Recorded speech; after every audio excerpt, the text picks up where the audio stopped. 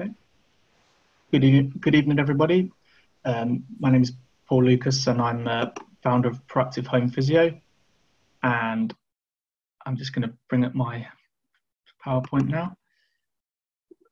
I run a sort of a community-based physiotherapy service in Northamptonshire, and I treat patients post-stroke and those that are living with the symptoms of Parkinson's disease and elderly clients that have mobility issues. So this evening, I'm going to be just sharing some of the tips and hints that I've sort of picked up from my own practice when delivering physio using tele rehab, but also sort of sharing some comments from other therapists and my peers.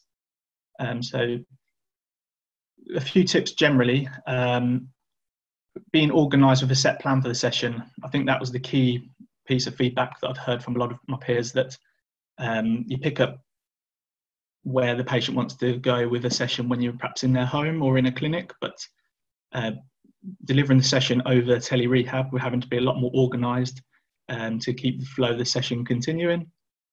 So emailing a plan of the session in advance is a really good first point, and also having equipment and exercise sheets to hand or to share on your screen so that you can go along with them.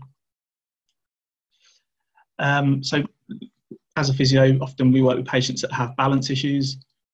So some of the practical tips are really just ensuring that the safety aspects are in place, risk assessing whether your patient is going to be able to complete the exercises safely. Often I've found that so far really using tele rehab to deliver sort of more standing based balance exercises, some dynamic elements as well, but just ensuring that they have a carer or family member that can assist them. I've been asking myself the question and asking the patient the question, sort of how confident do you feel about this next movement? And I think that's a really good thing to get the patient thinking about what they feel they could manage, because clearly you're not going to be directly next to them to support them. So there's an element of trust. But again, that question applies to the family member as well. So, how confident do you feel that you could support your relative with this exercise?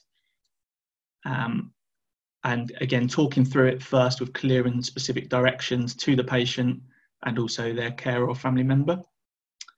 And giving advice about reducing the risk of falls can be delivered quite easily over tele rehab. The lower limb is much the same, really. Obviously, seated strengthening and stretching exercises can be done fairly safely, and also standing strengthening and stretching exercises. Bed exercises, obviously, if the camera angle is the patient has a camera facing their bed, you can look at sort of bed mobility. I've included mobility on there as well, but this would be sort of, there'd be a dynamic element to this clearly. So you'd be sort of relying on perhaps a family member to be the camera person, and using tele rehab enables the patient to sort of perhaps record a video clip of their gait pattern, and they can email you it, and it can be, you can discuss it in the next sort of session. Upper limb stretches really can be quite easily taught with modelling. So demonstrating the stretch in the camera allows the patient to see what they need to do. Some of the upper limb exercises, you would sort of have to be quite clear about the specific instructions as well, and particularly sort of from experience working with patients that have had strokes, having a family member to sort of provide some facilitation to get the correct movement is really important and works well. Providing education to family and carers, and again that can be in the form of sort of a stretching plan. A colleague of mine gave a really good piece of feedback about when you're viewing the carers doing the stretches for a patient, it really gives you an idea of how they're going to do the stretches when you're not there, which is what we're sort of aiming for. So it enables you to sort of see clearly what what they're doing, and you can give some advice quite clearly from a distance. And also, again, it helps to sort of, you can use tele rehab to provide information on setting up things like electrical stimulation and TENS for weak muscles and sensory issues post-stroke. With vision, we've actually found that it can be quite easier to assess and see some deficits with eye movements, particularly following a stroke. And also, actually, using tele rehab, it feels less intrusive than often having to get quite close to a patient's face to see their eye movements clearly. It's less intrusive as you can turn the camera off and sort of observe them moving their eyes from left to right, up and down, diagonally, to sort of assess their sort of gaze stability for one reason. So that's a real benefit. And also looking at their sort of peripheral vision, following a stroke in particular. Another colleague, an OT colleague, mentioned about screen sharing, perhaps a picture of a setting or landscape on our screen, and then having the patient sort of focus on the center of the picture and then kind of pay attention to their peripheral vision, which I thought was a really good idea. I brought outcome measures slightly into it, but I won't spend too long on outcome measures. But so the first few there on the list can be done sort of with the camera static, and clearly, making sure that their balance is appropriate. Then those can be done quite easily. 6-minute walk I've included towards the bottom, and 10-minute walk. 6-minute walk in particular, I've often got patients to sort of go away and measure themselves, how far they can walk over 6 minutes, to measure their stamina, and then they can feed that back in the next sort of tele rehab session. So I'd just like to move on to some of the technology now that I've been using in practice. So I'm going to talk about some apps in a bit more detail, and clearly Zoom is very useful for communicating, and some of my colleagues that work in the NHS have been using Attend Anywhere, which seems to be getting good reviews and good feedback.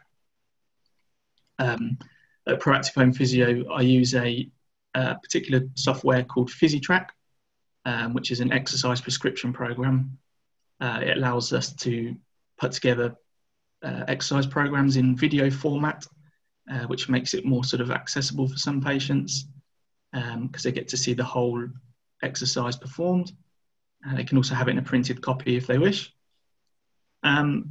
And they get a login code for a app, or they can log into the website, and then they can track, they can enter their sort of data for their exercises that they're completing, and I can see that in sort of live time, which allows me to sort of monitor their progress at a distance, and then track their sort of adherence with the exercises. And then we can have a consultation over the telehealth option. So I've just got a few sort of screenshots now of the software.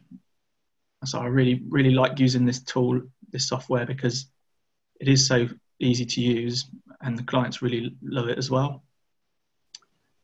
So you can see from this screen that it's quite easy to assign a new exercise program or start a video call. This is a screen that enables me to sort of put the patient's email address in, and then they receive the link. And there's just a screenshot of some of the exercises that potentially we've put together. And if you see at the top right of the screen, there's a sort of basket, and we can edit the exercises to prescribe a set amount of reps. This is from the patient's perspective, so this is what they'd see on their app.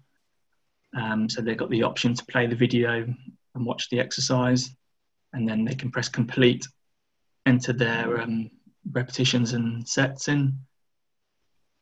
And also there's a feedback option about how did it go. and I get them to rate that. It's actually in the pain, like a VAS pain scale, but I get them to rate that from sort of 0 to 10 in terms of effort level, and then they can track their progress, as can I. And I really like how it presents.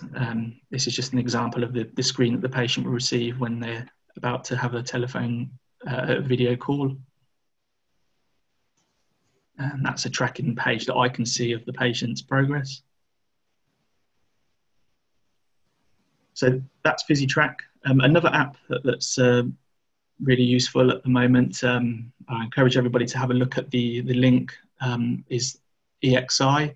It used to be called iPrescribe, but it's recently changed its name. But it's an app that allows you to enter in your medical information. So perhaps you've got diabetes or stroke or Parkinson's, and it puts together a evidence-based exercise program.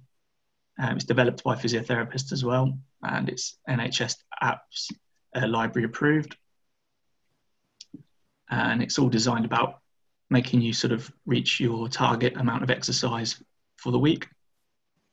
And as you can see from the right-hand side of the screen, there's different options to what exercise you can do. So if you feel particularly sort of motivated towards one area than another, you can choose what you want to do on that given day.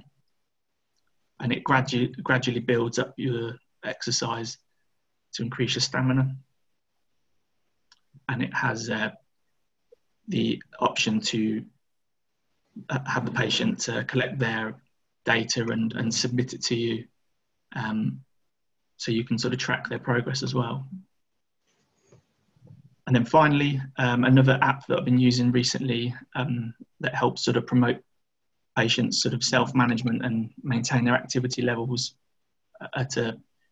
via sort of tele rehab means is Clock Yourself app. So it's my elderly clients particularly like this one, as it combines a sort of cognitive and physical challenge into a brain game that makes you think on your feet.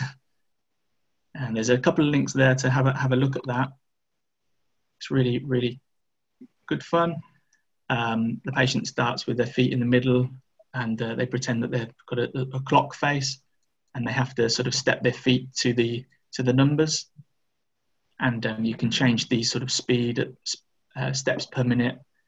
You can add in upper limb tasks or cognitive tasks to sort of increase the challenge. But all of those software things I've been using recently to sort of good effect, and it really just helps patients sort of do something in their own time and really promote their self-management. Thank you. That's all from me.